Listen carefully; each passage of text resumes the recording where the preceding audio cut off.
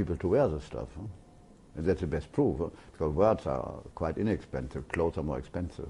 Huh? It's a better proof you buy it, but when you just say a compliment, when people say to me, oh, I'm your biggest fan, I say, you know where the shop is? Yeah, exactly, money talks. Exactly. I mean, and I'm not a commercial person at all, but I mean, the final compliment is that people wear it.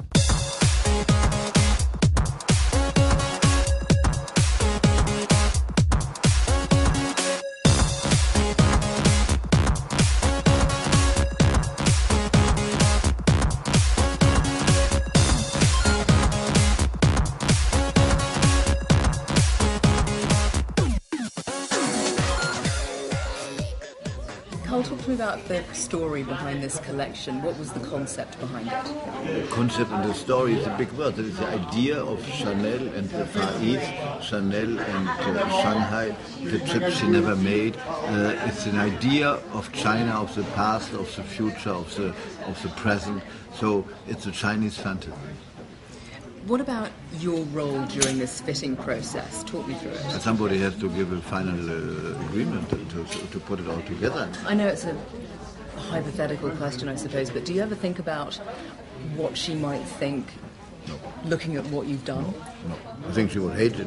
But anyway, this kind of question doesn't exist because she cannot ask it. You know, I think it's pretty flattering that over 100 years ago, nearly 100 years now, that she started, that the label is still a worldwide label, even more important than her own days.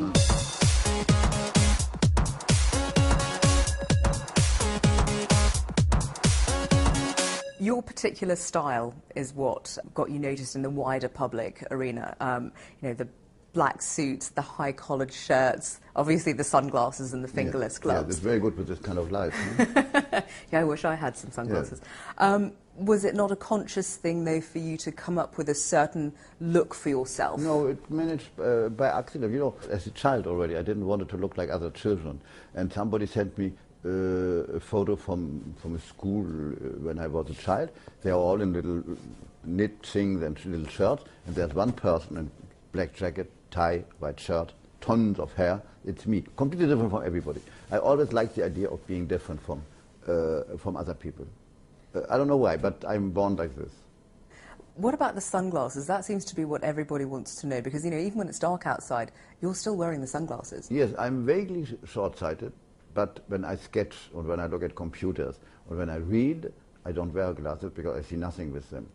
And it's very dangerous in the dark. But you go to so many places where the light is so horrible that, I don't say that for your TV, huh? But that I prefer to be hidden there. I like to watch, and you can watch better if you had black glasses. And also, people who are short-sighted, like me, little, when you remove the glasses, you look like a sweet little dog who want to be adopted, you know, because short-sighted people, they have something lost in the eyes because in fact they don't see that well. And this is a look I certainly don't want to project. Do you ever let anybody really see you relax? You know, put your feet up but on the table? What you see here is a relaxed person. I'm beyond relaxed. Huh? You're wearing a suit. How I'm relaxed so can you relaxed be? that I have to be careful not to be too indifferent. I'm beyond relaxed. Huh? I don't even think about it, of being relaxed or not relaxed. Huh? What about when you're sitting around and you're not in the suit, you're just wearing a dressing gown, put your feet up on the table, watch TV? Does anybody ever see you like that? Yes, sure, lots of people. Yeah? Yeah, lots of people, but I don't give lists. So. You were born in the midst of World War II Germany into a well-to-do family, but you say that, you know, you didn't really realise even that there was anything going on. Because I lived on the third point of Germany where nothing happened. On the border with Denmark? Yes, exactly. So it was normal country life, huh? Because people don't remember or cannot imagine that I'm a country boy. Huh? I spent eight years of my youth in the country, and I'm very at ease in the country because it's normal to me. Huh? How do you look back on your childhood? I don't look back. I'm short-sighted. I knew you were going to say that. I told you I'm short-sighted. And you don't like the past. But your mum sounds like she was very harsh on you. Yeah, but it's a good thing, you know. If you have a child with a head like this, you better have somebody like this, huh? Because I was beyond potential. Today I'm a shy and modest person. As a child, I was not that way. Let's sort of fast forward a few years. After winning a contest, you got your first job in fashion with Balmain, and then you moved on to Patou. Patou. You tell me that, for me it's unreal. I know it's true, but I forgot it all. Huh? But you know, from you to me, couture in the 50s, the backstage situation was just sordid. Sordid? Sordid, yeah. When you see the pages of Vogue, you think the 50s were great. Perhaps from the room where they did the shows and things like this. But the working situation was poorly groomed rooms and quite sordid, with tons of underpaid people. Huh? I had pocket money for my father and I was very young, so for me it was not a problem. But I can tell you, I can or could write a book about the fake mystery of couture, what it was really backstage then. It was just sordid. Compared to now? Different now world. It's like a clean, impeccable business with beautiful workrooms. Good seamstresses are like movie stars because you need them. The whole thing is different, you know. Huh? People were pretty nasty then. Pretty nasty, ambitious, socially ambitious, complex. Now designers want to be artists. In those days they wanted to be social. That's nobody who cares about that. Who cares today? Now they want to be artists. So. Well, when Donatella Versace was on this show with me not that long ago, she said that this business is fundamentally nasty, and you've said that it's dangerous and unfair. It doesn't sound like even now it's a particularly pleasant place to be. It is a pleasant place to be for a few people, but sometimes it's maybe not easy to get there. But when you want to be in a certain kind of business, I think it's the same for the music world and the movie world and all that. There is no justice. You have to accept what's going on. This is a world with no pity, or where you can complain. I couldn't do it because things were against me. No, things are against nobody. If you have something to offer, you can be something, somebody who brings something new, a girl, a new face like Kate Moss and things like that. Everybody wants to be a new Kate Moss, but there is no Kate Moss because Kate Moss was unique. And is unique. There is nobody like that. It doesn't exist. Don't ask me why, but that it is. There is this kind of little mystery. In a way, it's the worst of worlds. But if you made it in the world, it's beyond pleasant.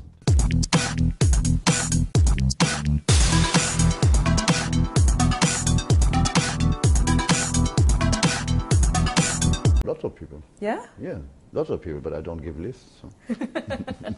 You were born in the midst of World War II Germany into a well-to-do family, but you say that you didn't really realise even that there was anything going on. Because I lived on the third point of Germany where nothing happened. On the border with Denmark? Yes, exactly. So it was normal country life, huh? Because people don't remember or cannot imagine that I'm a country boy. Huh? I spent eight years of my youth in the country, and I'm very at ease in the country because it's normal to me. Huh? How do you look back on your childhood? I don't look back. I'm short-sighted. I knew you were going to say that. I told you I'm short-sighted. And you don't like the past. But your mum sounds like she was very harsh on you. Yeah, but it's a good thing, if you have a child with a head like this, you better have somebody like this, huh? Because I was beyond potential. Today I'm a shy and modest person. As a child, I was not that way. Let's sort of fast forward a few years. After winning a contest, you got your first job in fashion with Balmain, and then you moved on to Patou. Patou. You tell me that, for me it's unreal. I know it's true, but I forgot it all. Huh? But from you to me, couture in the 50s, the backstage situation, people to wear the stuff. Huh? And that's the best proof, huh? Because words are quite inexpensive, clothes are more expensive. Huh? It's a better proof you buy it, but when you just say a compliment, when people say to me, oh, I'm your biggest fan, I say, you know where the shop is? Yeah, exactly, money talks. Exactly. And I'm not a commercial person at all, but the final compliment is that people wear it.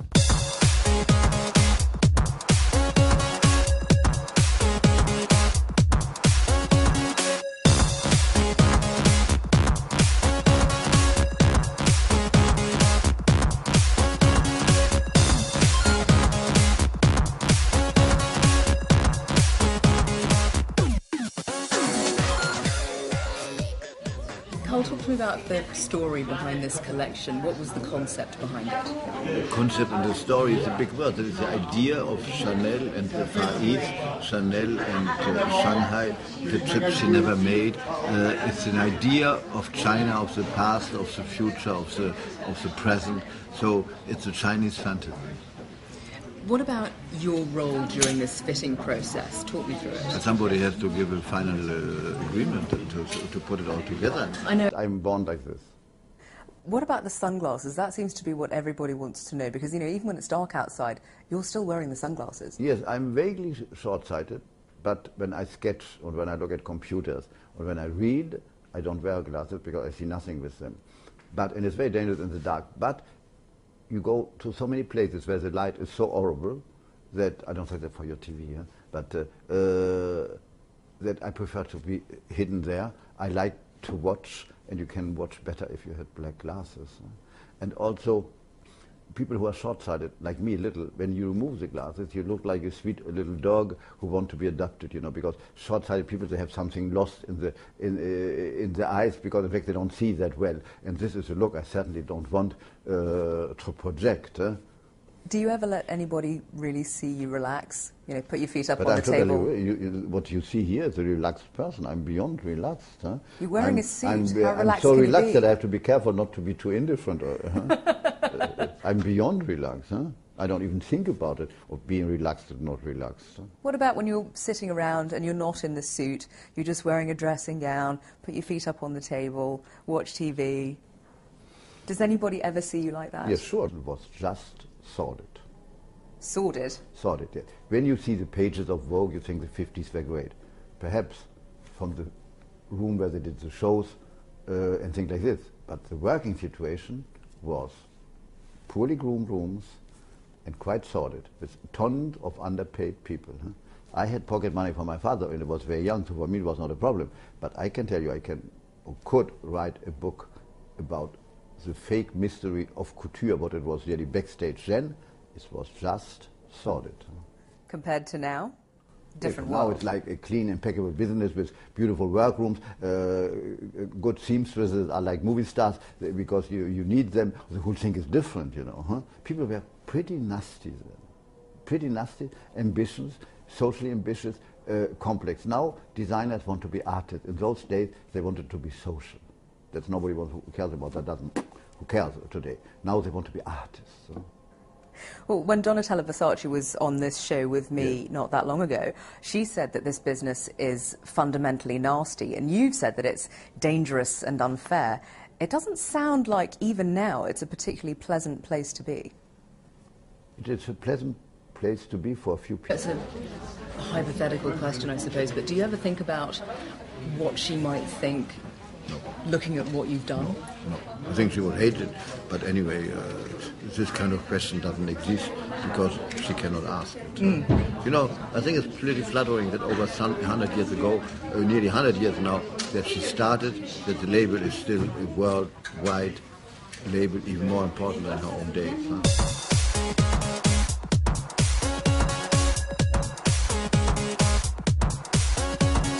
Your particular style is what got you noticed in the wider public arena. You know, the black suits, the high-collared shirts, obviously the sunglasses and the fingerless gloves. Yeah, it's very good with this kind of light. Yeah, I wish I had some sunglasses. Was it not a conscious thing, though, for you to come up with a certain look for yourself? No, it managed by accident. You know, as a child already, I didn't want it to look like other children. And somebody sent me a photo from a school when I was a child. They are all in little knit things and little shirts, and there's one person in black jacket, tie, white shirt, tons of hair. It's me, completely different from everybody. I always liked the idea of being different from other people. I don't know why, but